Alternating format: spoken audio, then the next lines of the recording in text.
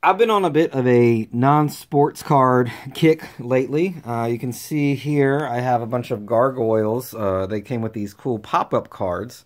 That's the some other ones right here. You can see a bunch of wrappers. So I know they're not really toys, but they're kind of cool. Obviously related to toy lines, cartoons, things like that. And today I'm going to open this pack of Dick Tracy 16 glossy movie cards and one sticker. I don't believe there's any gum in here. This is from Topps 1990 something. It doesn't say. It doesn't say. But obviously this is the movie with Warren Beatty and Madonna. So originally these were 99 cents. I got these for 49 cents at my local half-price books. Somehow they acquired a box of them. And I remember when this came out, it was cool. You know, I saw the movie and had the toys. You know, the toys. There's like obviously Dick Tracy, and there's Flat Top and Prune Face and the Tramp. And the most famous one being the Blank, which, spoiler alert, you know, sorry, but this movie came out in 1991. It's Madonna's character, and the toy line on the, you know, people thought that you could get the Blank character, but from what I understand, it was only available in Canada, so it's very hard to find, very rare, worth a lot of money.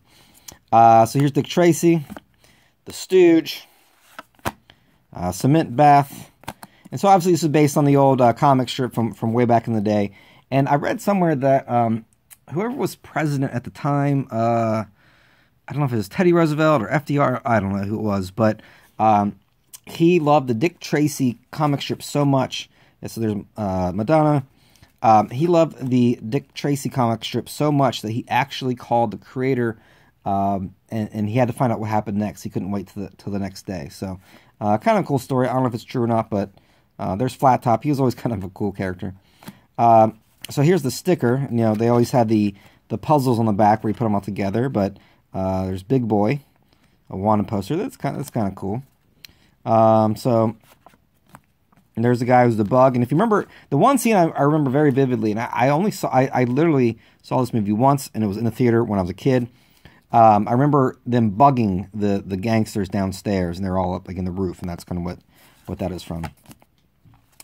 Just, you know, some more cards. There's the Blank. If you have that figure or find that figure, it's worth a few $100s. So, you know, hang on to that. Shoulders. So, you know, it's kind of a cool movie. They made the toy line. The toys aren't very desirable other than that one I mentioned. They made dolls. I actually have a Madonna PVC. It's about, you know, maybe 3 inches from this line. So, you know, not like a huge success. I think they kind of over-merchandised it a little bit. That's why you're still able to find these packs of cards for 49 cents in the year 2018, 2019. So they're kind of glossy in the front. They're not glossy on the back, but it's got kind of, I like the back, the design, 'cause that's the old logo from the comic strips, and it's got the transistor watch. So it looks kind of, they made it kind of retro here on the back. So overall, kind of cool. You know, not something I really collect, not something I'm really into, but for 49 cents, I can't pass that up. And maybe I'll put this sticker on, I don't know, maybe on a notebook or something like that. So, so thanks for watching. Maybe it's time I finally revisited the Dick Tracy movie.